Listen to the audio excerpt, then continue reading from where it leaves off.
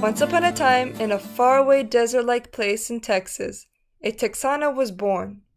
This baby Texana was named Rosa.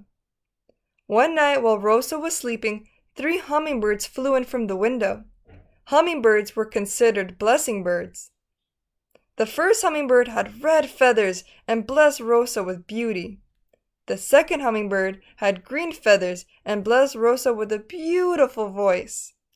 The third hummingbird had blue feathers and was about to bless Rosa when the evil, twisted black hummingbird entered the room, cursing her life by saying, "On the day of Rosa's 15th birthday, she will prick her finger on a cactus thorn and die."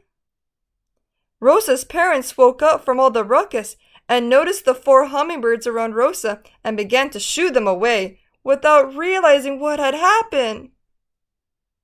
Later that night, they were awakened by a tapping sound on the window. The father got up and went to see what was causing all the noisy tapping. When he opened the window, the blue hummingbird flew inside the little house. The mom grabbed the broom and started swinging it up in the air, shouting, "Shoo! Shoo, little hummingbird!" full of frustration in her voice. Then they heard the blue hummingbird begin to talk. "Hey! I'm here to help you!" The mother stopped swinging the broom around, and in amazement, she exclaimed, "A talking hummingbird?"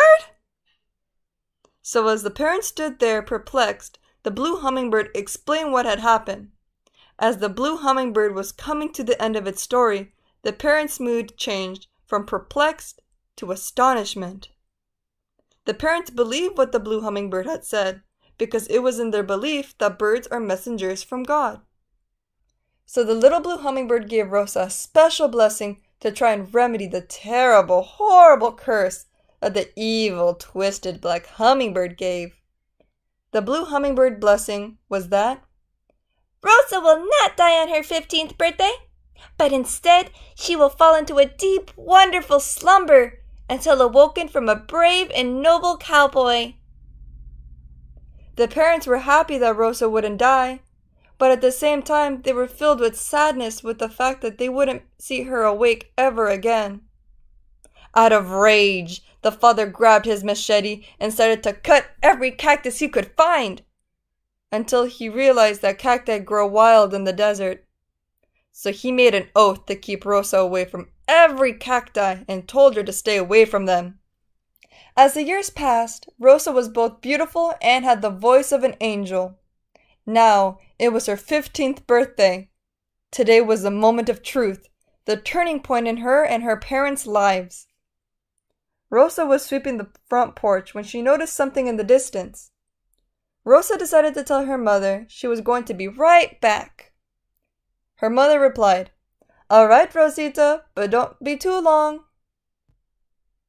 Rosa quickly replied, "I won't, Mother." So Rosa ran to the object in the distance. As Rosa got nearer, the object slowly turned out to be the evil, twisted black hummingbird.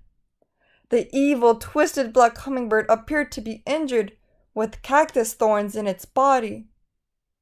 Rosa was a very kind girl, so she decided to help remove the cactus thorns off the mysterious black hummingbird before her. Rosa then remembered the words of her father. "Now, Rosita, you have to stay away from any cactus thorns." She then stopped dead in her tracks.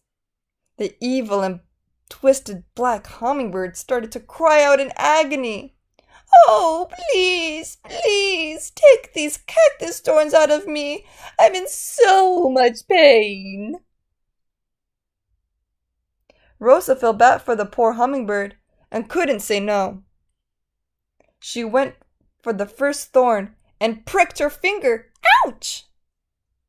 Suddenly, the sky turned gray and lightning struck. An evil laugh filled the air as Rosa fell into her eternal slumber.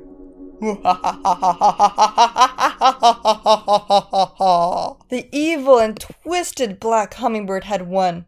Her parents and her neighbors were full of sadness, when all of a sudden the 3 good hummingbirds appeared and saw how sad everyone was.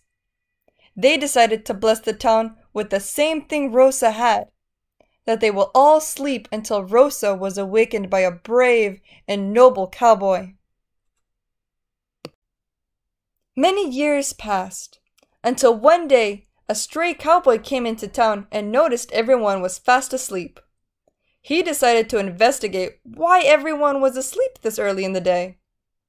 As he was looking around, he found a beautiful maiden laying in a bed of flowers. He noticed that on one of her fingers, it had a weird-looking thorn in it, so he decided to pull it out. As soon as the thorn escaped Rosa's finger, she suddenly awoke, along with the rest of her town. Rosa's parents were so overjoyed to see Rosa awake and well again. The whole town cheered in celebration. Later that year, after a short courtship, Rosa and the noble cowboy married.